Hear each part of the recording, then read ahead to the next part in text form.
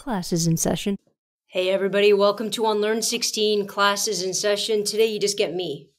Just me, myself, and I. And you know what? Sometimes I sit here and I'm like, as I'm coming up to make a podcast, I think, what am I going to talk about? It's not always top of mind. But I do have something. I think I'm going to go down memory. I think I'm going to try to speak today. I think I'm going to go down memory lane today.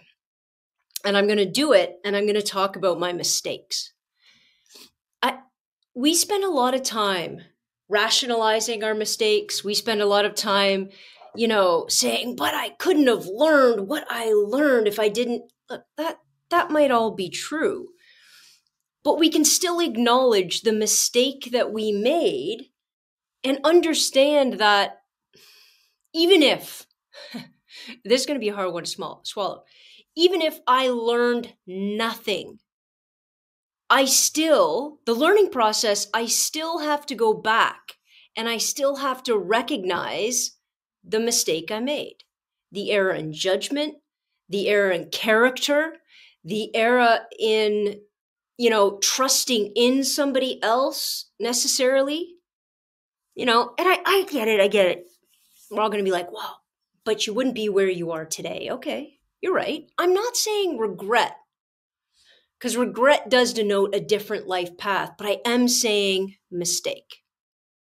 I am saying these are the moments I screwed up. And just to see them in and of themselves, I think is important. Guys, I'm going all the way back to grade 3, grade 2. Are you guys ready? That's how far back I'm going. I cheated on my time test. That's right. Now you guys know. I was sitting in that class, maybe grade 2, I don't know. Now you're all going to judge me about when I didn't learn how to tell time. And our job was to look at these little clocks, not digital, little clocks with hands. And you're supposed to write down what time it was. And I looked at my neighbor's sheet. They were very smart and obviously a lot more competent than I. And I wrote down the answers. And when I got home, I showed my mom the test. She looked at it as I got 100 and said, Joanna, how did you do this? And I said, what do you mean? I just took the test. I was that good. And she goes, okay. And she wrote down a clock and asked me to tell I couldn't do it because obviously. She's like, no. How did you get these right answers? And I said, well, so-and-so sitting next to me wrote them down and I copied them. And my mom looked at me disapprovingly, obviously, and said, Joanna, that's cheating. And I was young enough to know that I didn't want to cheat, but to know that I had. I was young enough, I guess I was old enough, rather, to know that I needed to cheat to somehow do well on a test in what? Grade 2? And I said, Mom, I shared. My neighbor shared with me. Gotta like that use of those words, right? Kids are freaking brilliant. I shared. And my mom said that, that's not sharing. That's cheating. And I look at that moment as innocuous as it sounds to everybody else, obviously. But there's always moments in which you make a choice to do something to better yourself, even though you know it's the wrong thing. You guys everybody has those moments. And don't worry, I'm going to get to worse ones later in the episode. We all have those moments where we choose an easy road. And what astounds me isn't so much that I did it. It isn't so much that people do it. I get that. I understand that. Human nature being what it is. What I find fascinating is that at that very young age, I felt that I needed to cheat. Now, forget my mistake, forget my cheating for a second, put my, dodgy morality on the side for a minute. What are we doing to kids? What are we doing to little kids? Because this hasn't changed. Where we push and fixate so much on a mark, on a grade, on a whatever, that we make them, and that's a weird choice of words, I guess, but we kind of put them in the position and we teach them that they need to cheat, because we've done that. We've done that. There's no other way around that, right? Because kids don't care about being wrong or being right until they're rewarded or punished as a result. Kids don't care about getting 100 until there's a huge parade after they get 100. Now, I know some of you are going to be like, well, Joanna, we have to have standards. Yes, we do. I get it. Absolutely. I'm not saying we don't. I'm simply saying, at what point are we putting this on kids to make sure that the standard is the parade, that the 80, that the 90, that the 100 denotes a parade, not the kid. And by the way, I wasn't this kid either, so don't think I'm making an evidence-based remark on this. What about the kid that works incredibly hard in those younger years, tries to understand it by all different angles, gets the 70? Where's their parade? Because I think a lot of things come easy to some and difficult to others in different capacities down different avenues. And when we don't recognize the effort, and guys, understand, I don't just mean, oh, I tried for an hour. No. You guys know the difference between these kids. Hell, you guys know the difference between these adults. Who grinds? Who puts in all the effort? Who goes the extra mile? Who does it again and again and again until they get it right? I want that guy on my team, that guy at my job, that guy working for my company, right? We want smart. I get it. We want our kids to be smart and accomplished, but don't we want our kids, more than any of those things, to know what it is to face adversity? Not being able to tell the time on a watch. By the way, I have lots of watches now. I can tell the time. None of them have battery in it. I just look at my phone. But don't we want to teach kids the work? Don't we want to have the grind as the friggin' parade? The kid that's out trying to catch fly balls until the sun goes down, but misses it in the big game. Who gives a shit? Isn't that what we want? So I think about that mistake. I mean, and I still recognizing how silly it is because I was so young. But guys, if that was already embedded in my head in grade 2 or 3 or whatever it was, think about the garbage that is embedded in your 10-year-old's head, your 16-year-old's head, a 32-year-old's head. You think it gets better? You think it gets more clear? I think for a lot of people, it gets worse. For a lot of people, it's only about the end result, because with the end result becomes winning, becomes promotions, becomes money. And you know what we're all missing as we do that? Any degree of self-aware happiness. And I'm not saying chuck it all and live in a camper. I'm not saying that. I am saying maybe that mistake I made wasn't a mistake. It was what I was taught to do. Not clearly, not objectively, but like implicitly, subtly. That was the subtext of everything I had done. And then that's the choice I made. Now, you have to take ownership for it. Trust me. I've written my fair share of clocks since then for my mom. You take ownership for it, you figure it out, you learn from it, blah, blah, blah, blah, blah. But I want to talk about the idea of where kids start, because I think it's incredibly important. And I think it's incredibly important for this big reason. We set up a dichotomy for everything with kids. You're a champion or you're a loser. you're a 90 student or you're a failure. This middle ground, which by the way is where most people live, we don't make a lot of space for that. We don't have a lot of fanfare for that. And yet that's where the majority of people live, right? The majority of people aren't failures. The majority of people aren't the 1%. The majority of us are living somewhere in the middle. Somewhere in the middle of what? And I think our culture really does a disservice for that. And I think we don't get the best we could get out of people as a result. That was an early mistake.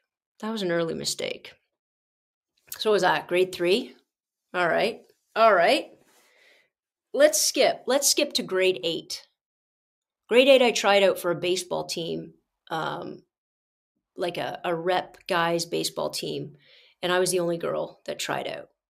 And I busted my ass. And I was on the team. And the coach at one point looked at my mom and said, we would take her, but we can't. We can't take her because she's a girl and because we only have guy coaches and we only have other guys on the team and nobody can room with her.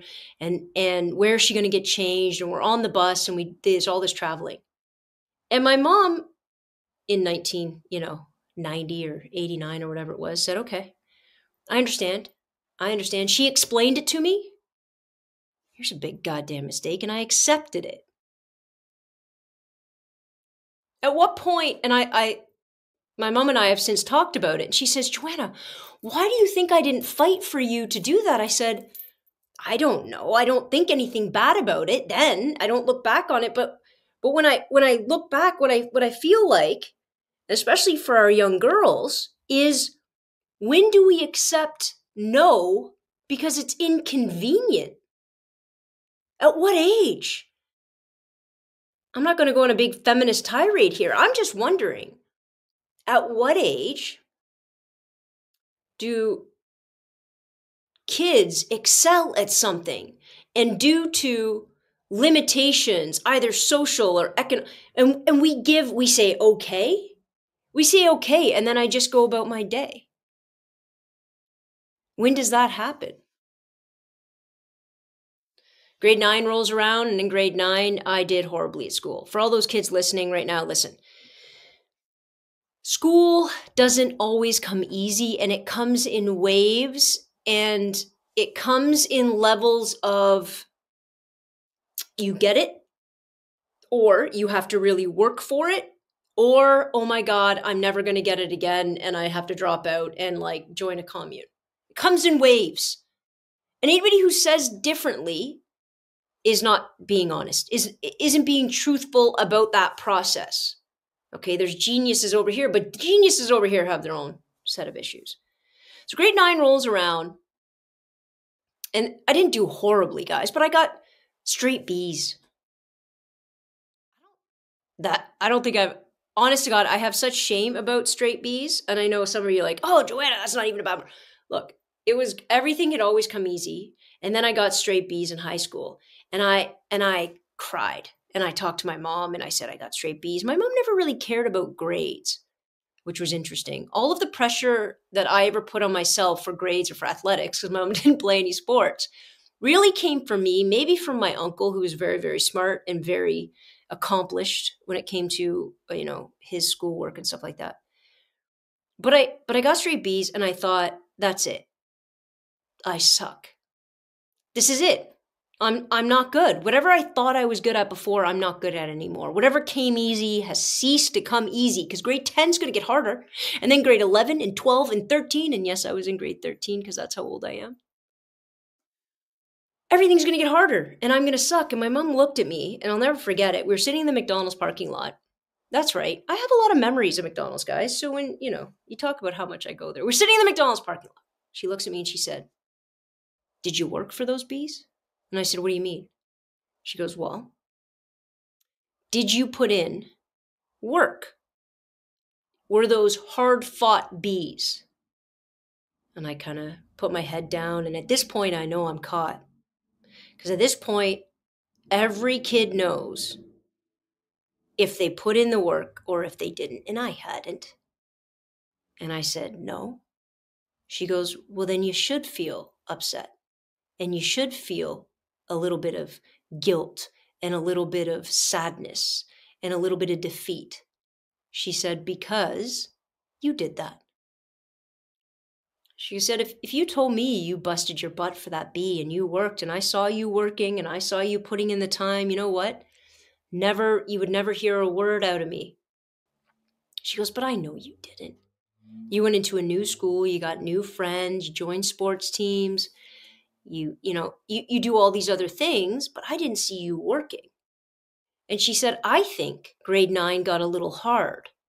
And as grade 9 got a little hard, you decided rather than ratchet it up, you decided to try to coast because that's how it should feel. And she said, and again, I try to teach this way all the time. She said, you have to learn that not everything's going to come easy, but it's not that it's not going to come. If it doesn't come easy, it doesn't mean you can't get it. It doesn't mean you can't push through it. It doesn't mean you won't overcome. It means two things. You need to work harder and you need to work smarter. And she said it to me with love and empathy and all of those things, but with a firmness, with a strictness to it, where she had never talked to me about marks before. She didn't even care about the B's. She really didn't. She saw the B's and she's like, oh, okay. She didn't even care about, I cared. But I cared about the same damn thing I cared about in grade 2. What was the mark? Where was my parade? Where was my sticker and my accolade for achieving a certain level of what?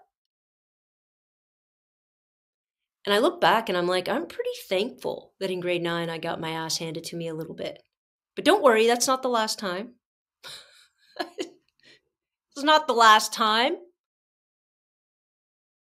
Volleyball, grade 10. I fought with my volleyball coach all the time. I had a big, big mouth. She and I just didn't see eye to eye. We fought constantly. I had a big attitude. I thought I was better than she gave me credit for. Was I? No, I wasn't. So come playoffs, I was sitting on the bench. And as I was sitting on the bench, and the senior volleyball coaches, which is like the mecca at my school, senior girls volleyball team was the best sports team at Anderson. Hands down, for years and years and years. And all I wanted to do was play on that team because accolades, right? I wasn't even that good at volleyball. I don't even know if I liked volleyball. I like sports. But I didn't work. I sure as hell didn't listen to my coach. I was too busy fighting with her. So I'm sitting on the bench, and Gord Williamson walks by, and he sees me sitting on the bench, and he watches the girls play. And in that moment, I know he's deciding who he's going to choose to try out in grade 11.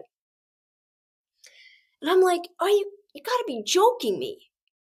I'm not going to get to be on this team because I'm sitting on the bench. And I remember feeling some kind of way about it, like if she would have had me out there, right? So what did I do? Well, fine. I'm going to play rugby. I broke my collarbone playing rugby. That's not my mistake. That girl tackled way too high. But what happened with rugby is sometimes you get lessons you don't even know you needed. Because I sure as hell didn't know I needed it. And rugby has a way of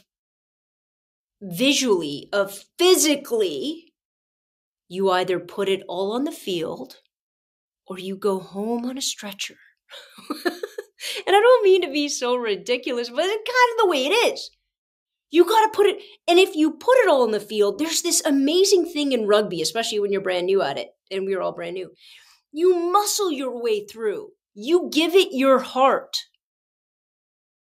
And I started realizing what that felt like. And I also started realizing something even more important, which what it really felt like to be on a team. Because on rugby, the people next to you are they're not just your team. And I don't want to minimize war, but it's like going to war. You're at the bottom of a rock. They have to be on you. And so when you can do that with a group of people, You decide what a team is. You decide what hard work looks like. And by the way, I wasn't good. I wasn't good. I didn't understand the game. But what I understood in that single season was what it meant to work harder, stronger, better, whatever it was going to take. But I still, at the end of that year, I thought, well, I'm not playing senior girls volleyball. I'm not going to get asked to try out. It's going to be a disaster, blah, blah, blah. And come next season, I get pulled aside and says, come try out for girls volleyball. I was blown away. I was like, what the hell is this? How did this even happen? He's never even seen me play. And the assistant rugby coach pulled me aside and said, just so you know,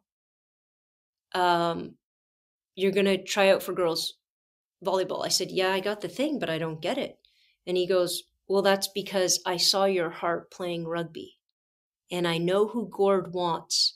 And Gord doesn't want the best players that have ever walked this earth, because sometimes that comes with, don't get me wrong, he'll take great players. But what he really wants is heart. And if he couldn't see you struggle, if I couldn't see you struggle and push through the struggle, I never would have known you had it. I don't know if you're going to make the team, he says. His name was Mr. Hussey. I don't know if you're going to make the team. He goes, but you playing on that rugby pitch, you definitely deserve a tryout. Your heart deserves the tryout. Guys, I can't tell you how that changed my life. How those mistakes I made changed my life. And again, I don't know if I needed the mistake, but I needed at some point for somebody to show me, or something to show me, my failures, the things that I was weak in, the things that that I didn't have as a part of my character yet. The things I was missing. Not to make a long story short, because I digress, but I made that volleyball team. I made it, and as I made it, I got this note. I was doing a co-op placement, whatever. I didn't know I made it, but as I tried out, I tried out, because I realized it's about my heart. So if it's about my heart, then I just need to put it all on the court. I don't need to be the best necessarily, but everybody needs to know that I will die trying. Getting better, getting smarter, getting all of those things. So there I go. And I get a piece of paper that was sent to me that I still have, by the way. And all it said was, because I didn't know if I was going to make the team and I was at a co-op placement, it said, senior girls practice, 7 a.m. And that was it. And that team changed my life, not because I was great. Not because I stepped on the court and I was a superstar. It changed my life because I stepped on the court and I wasn't. I stepped on the court and I wasn't a superstar. And somebody knew that I had the heart to be something impressive. I was never going to jump super high, guys. I don't think that, you're naturally born with certain skills. I'm a good athlete. I am not great. But, and I've talked many years about this, everything else I developed, the blood, the sweat, the tears, the dives, I would do anything for the team, all of that is the heart. Isn't that what we want to teach? More than anything else? Isn't the heart what we want to teach? Isn't the grind, whether it's in school, whether it's in sport, isn't that the thing? And we're so busy. We're so busy with the final marks and the scorecards and the whatever it is, giving out accolades and patting people on the back who lost. But nobody is doing the hard job of saying, was it the hard B? Was it the hard B, or did you slack off and watch TV and go out with your friends? Nobody's asking that question. That's the lesson. Those are the mistakes we make when we don't listen to those things, right? And then I go off to university. Guys, don't think I've learned from my mistakes because I do it all over again. First year university, I decide in grade 13, I saw Free Willy and I want to be a marine biologist. I kid you not, that's exactly what happened. And I changed my entire university programming. And I decided I was going to go to Simon Fraser, which is in BC, 4,500 kilometers away from where I lived in Ontario. And I was going to go be a marine biologist and swim with the whales. Nobody told me that I could have been like, I could have had no degree and gone and swam with the whales at SeaWorld before we knew how bad SeaWorld was. All I wanted to do, swim with the whales. And I got into my first year university. And you know what happened? I wasn't going to play volleyball. And the volleyball coach, somehow I bumped into somebody on the team who said they were looking for a setter. And I went, And all of a sudden she goes, well, come try out. And I tried out and they thought I was pretty good. I made the team instantaneously. And then that's all I did for my first year. Chemistry class, biology class, calculus.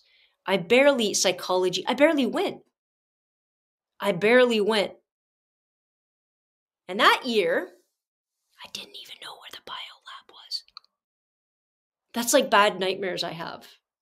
I wrote the biology lab final without ever having gone to the biology lab itself because it was all written and you had documents and everything. I never went. And then I got straight C's. And then I came home to mom. You know what I said? I'm not cut out for it. I dropped out. I did the semester and I'm done.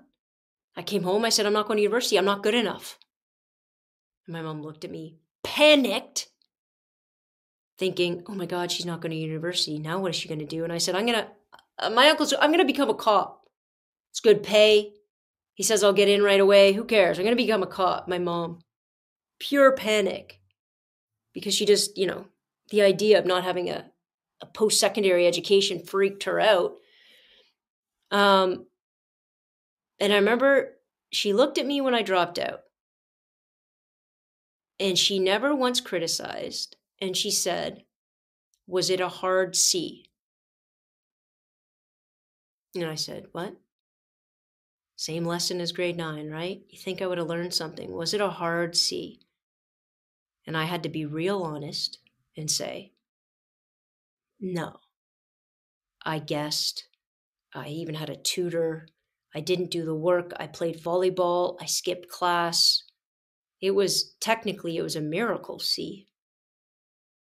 And she said, are you scared you're not gonna get in? Are you scared that you're not, if you apply to university now with those grades, that you're not going to be successful, you're not going to get in? And in my head, of course, that's what it was. Biggest mistake I ever made was this notion that I wasn't even going to bother applying because I was terrified I wasn't going to get in. All my friends had gone off to university.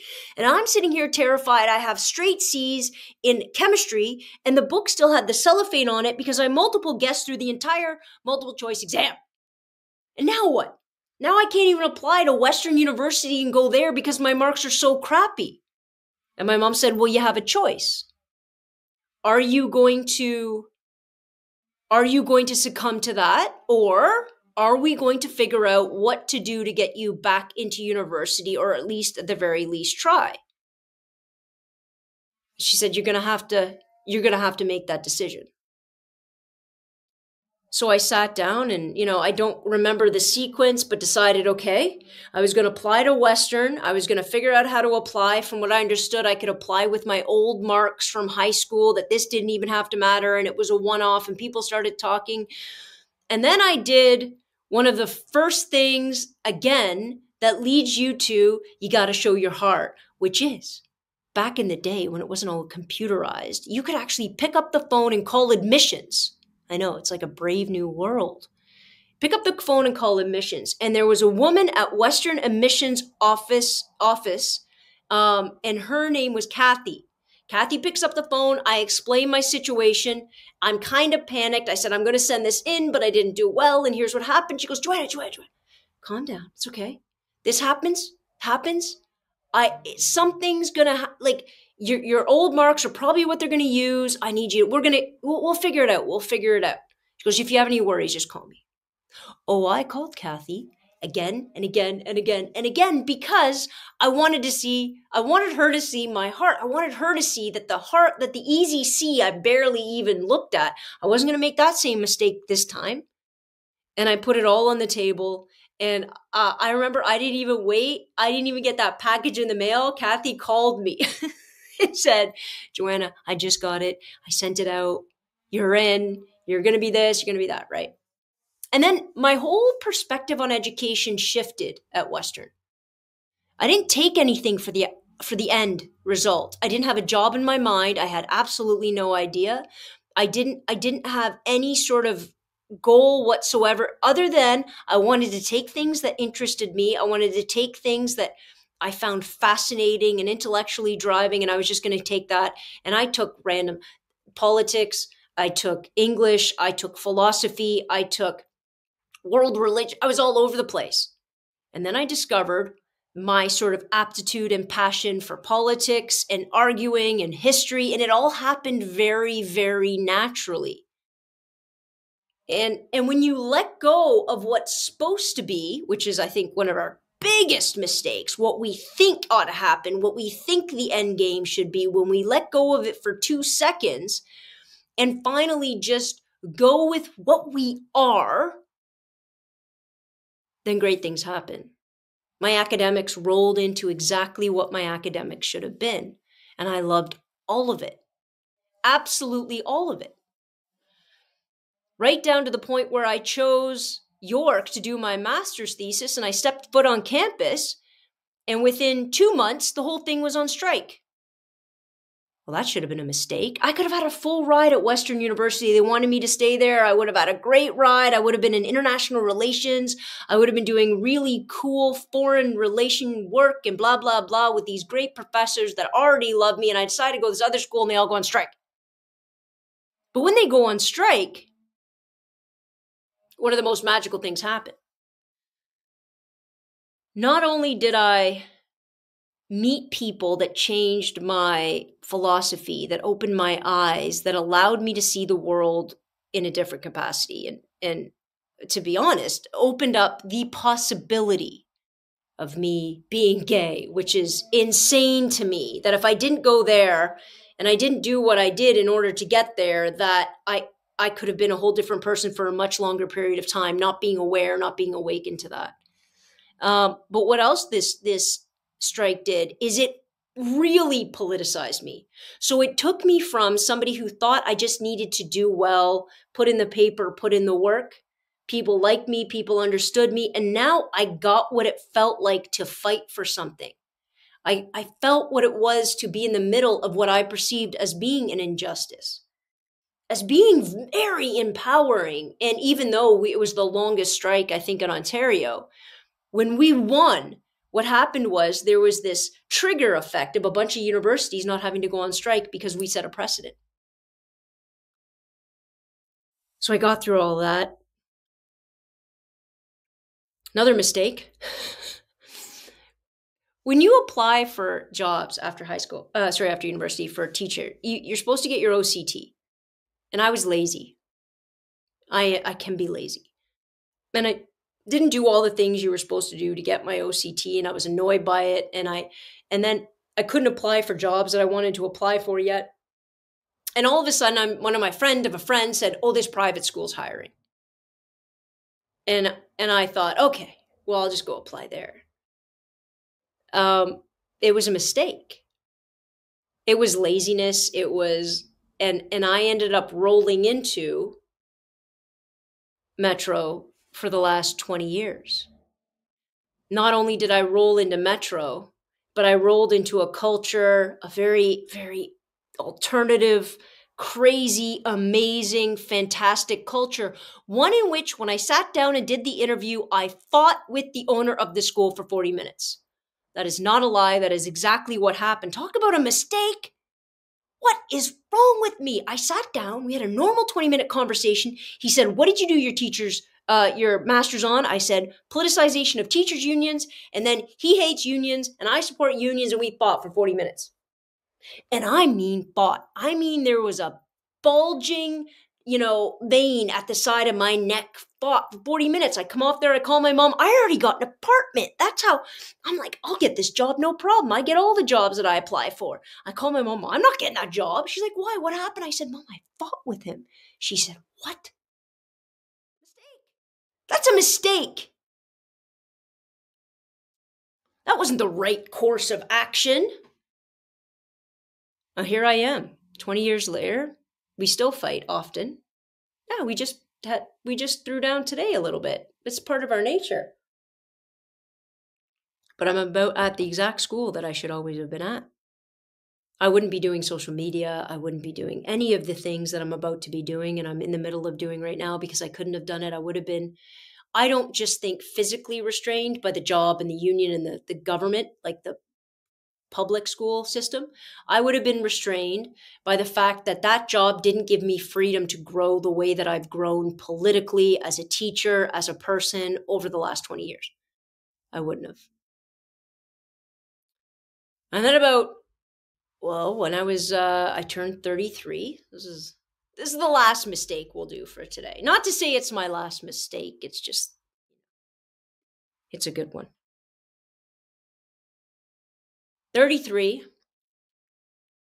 I met who would be the person who would be my wife for the next 10 years after that. Well, 11 years. And when I say mistake, I don't mean it to devalue a relationship. I don't mean it to throw away a relationship. None of those things. I need you to understand what I'm talking about here.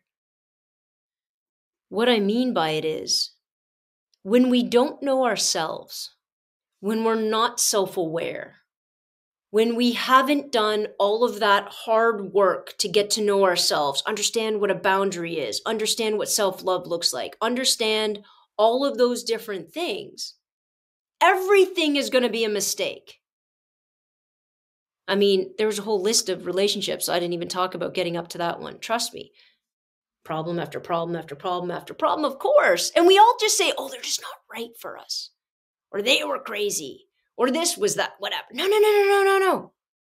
No, it's on you. It's on what you haven't worked through, what your relationship pathology is, what is broken in you, even if you're the nicest, most lovely person on this planet.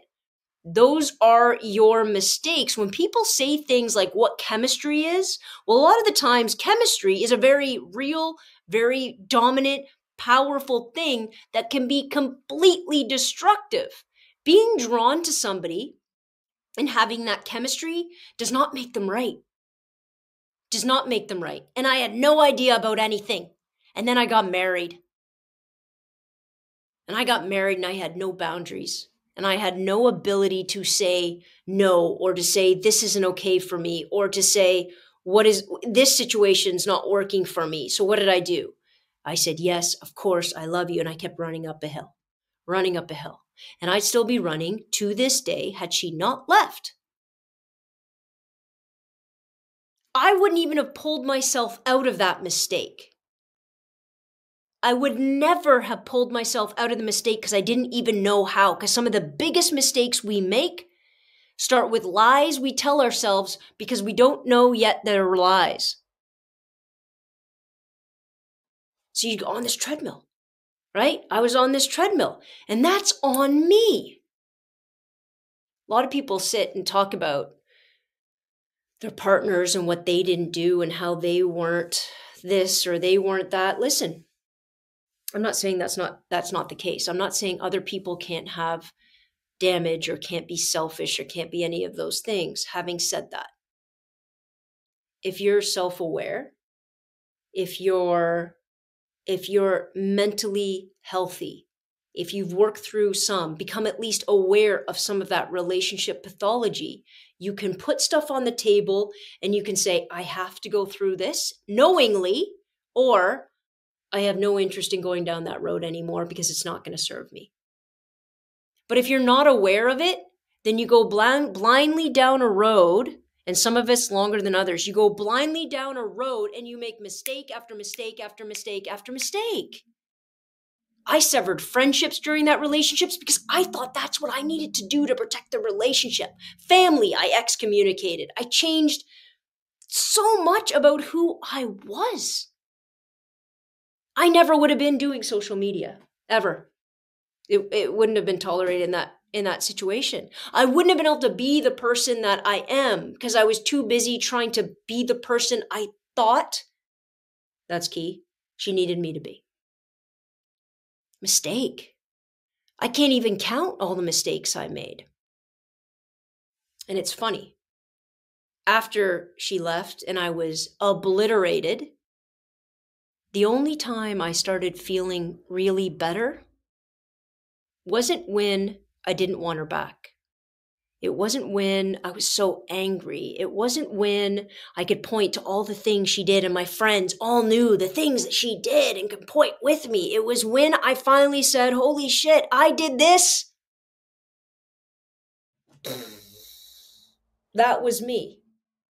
I set up that dynamic. I allowed that dynamic. I perpetuated that dynamic. That was on me. And when I came to that realization, even though I was far from healed, when I came to that realization, what I realized is the mistakes we make are truly mistakes because we are not aware. We do not get the bigger picture. We do not understand aspects of ourselves. We find ourselves digging holes we never wanted to dig and then having absolutely no idea how to get out of them. I think mistakes aren't a sign of just bad choices everybody make. No. They're a direct reflection of where your head is in that moment. And it's not just a mistake that you had to have to get to something good. It's a mistake you had to have to understand something about yourself. It's not a coincidence. It's not a mistake. Well, if I didn't get dumped by so-and-so, I never would have met so-and-so. No. If I didn't get divorced, I never would have met Anna.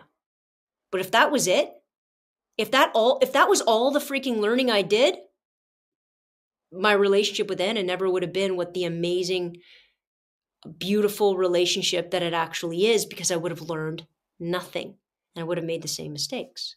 Because my headspace would have still been telling me to make those choices, because in my head, they weren't mistakes yet. They're only mistakes when you get smarter, when you get more self-aware, when you can point to them and understand, where was I in that moment to make that choice? What didn't I do? What were my failures? What was my lack of understanding? And I'm not saying we all have to have it together all the time. At all. Please don't think that.